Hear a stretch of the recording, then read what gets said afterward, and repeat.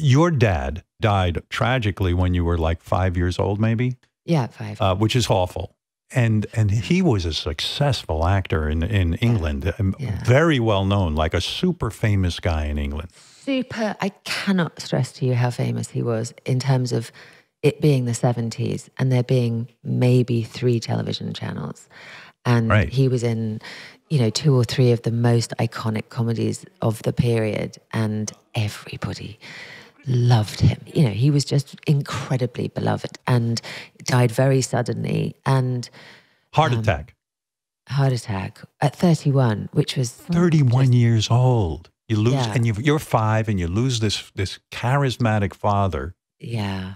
It was awful. And in terms of how famous he was, I remember confusing when John Lennon died and when my dad died, because people were standing in the street with the evening paper sobbing on both occasions. And I can't remember which version of that is which, because they were very similar. It was really, really intense. But only in England. So yes, obviously John Lennon impacted absolutely every country in the world. My dad, it was very much England. Did your mother remarry? She did, yeah. She met my stepdad when I was 9, and he was a director and moved in with my mum and brought his enormous amount of children, which I was kind of shocked by. And it's great, and they're still together. So. Oh, no kidding. Yeah. He must be blown out by your success, He's wild. I really lucked out with him. He's the best. I mean, we had some, rough couple of years getting adjusted, but no one's been a bigger champion. Like, I really do feel lucky that I got to cuckoo in to that. A rough couple of years meaning when your mom first meets him and marries him, and you're like, "Hey, you're not my dad. Go fuck yourself." I never said you're not my dad, ever. But I definitely had that thing of like, I felt like I could see it coming. So he sent my mother a book, and I remember going, okay. And I was 9 and I brought her this package, because, it's pretty exciting when a package arrives.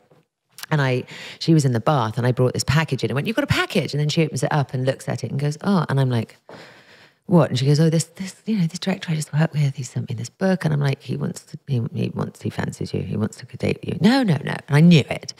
Right.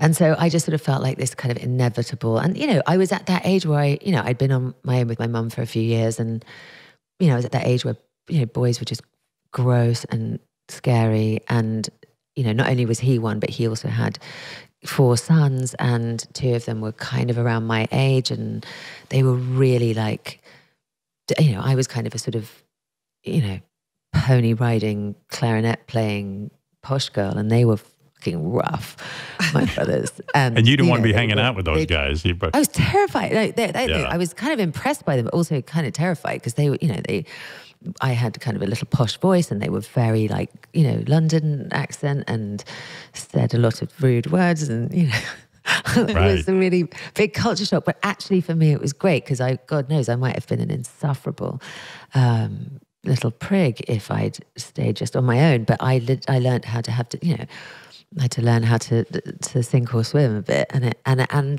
very much ended up being really close with them, and to rub the corners off each other a bit in a way that I think was probably good, even though I don't think any of us would have necessarily chosen that at the time.